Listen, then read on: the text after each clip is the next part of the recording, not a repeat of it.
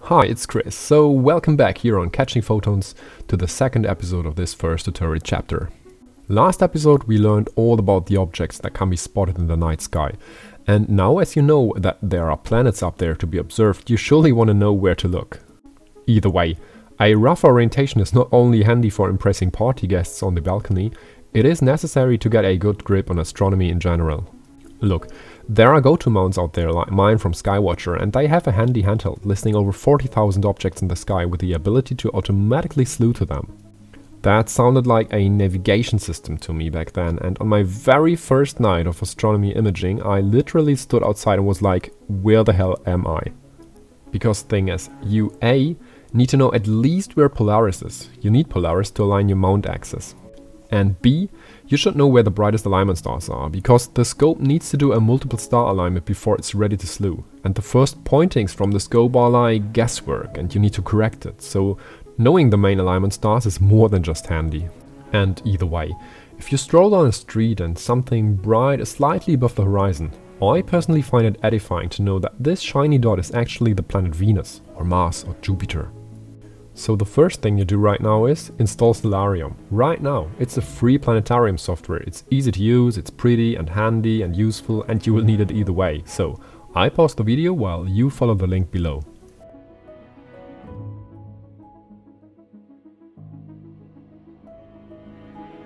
You ready? Great. Second thing is kind of a homework. Use Stellarium on a regular basis.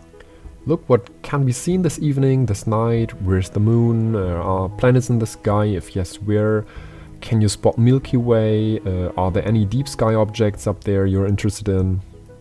And if you do this repeatedly, you will get a feeling for some kind of rhythm. Objects do vanish from the sky and reappear and vanish again, and they do this on a regular basis.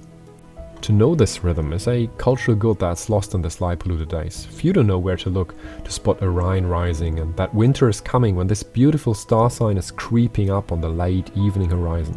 For ancestors running a farm, that was a pressing question. Regardless, here's a brief overview of the night sky. Most importantly, we need to align ourselves. Make sure you know where north and south is, and to find north, find Polaris. Polaris has always the same height above the horizon because it's close to the rotational axis of the sky, so for me it's around 45 degrees.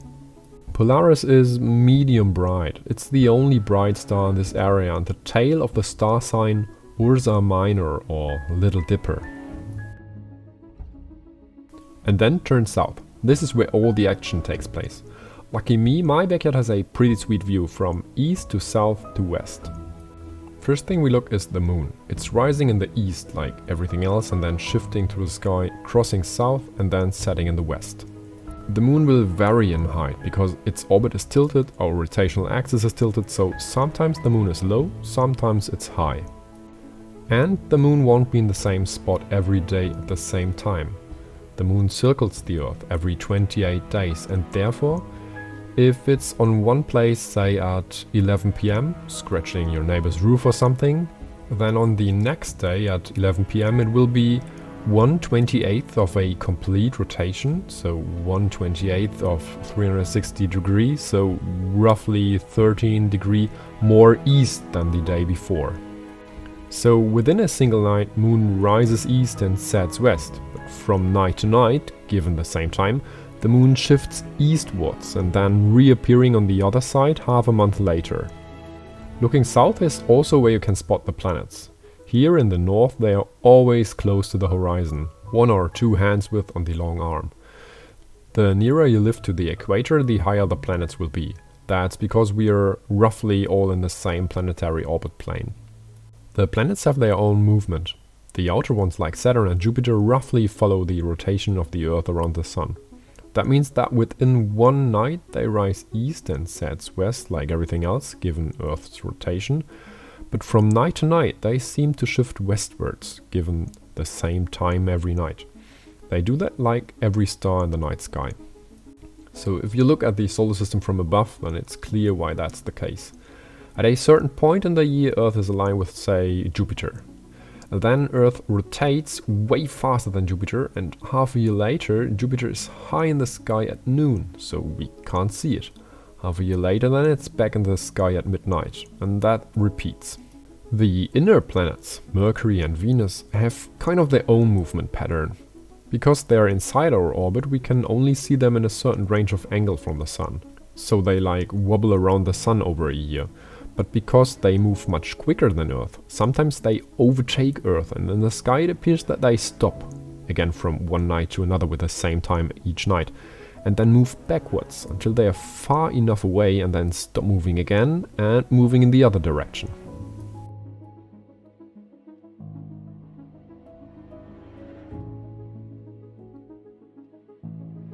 This is called retrograde movement and is a major thing in astrology. But for us science people it's nothing mysterious, but only means the following rule. Every planet has its own window of observation. Right now, 2019, Jupiter and Saturn can only be seen in spring and summer. Now in winter they're gone, on the other side of the Earth, and only in the sky at daylight, so invisible to us. The movement of the stars and the star signs follow the Earth year. Some are in the sky at spring, some creep up above the horizon at late fall like Orion, and when you can spot it east, slowly making its way higher and higher from night to night, you know it's winter time. So what you can see here, shifting from east to west, is the Milky Way. It's our own galaxy. You can only spot the Milky Way at dark places, a faint milky stripe, hence the name, across the sky. It is the view inside our galaxy disk, so here and there, that's above and beneath the galaxy disk. This direction is straight into the disk. So no wonder that most of the nebula deep space objects are within the direction of the Milky Way, because they're inside our galaxy.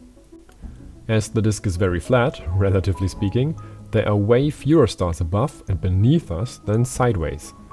Isn't that amazing? You now know how to look out of our galaxy in the night sky. Crazy.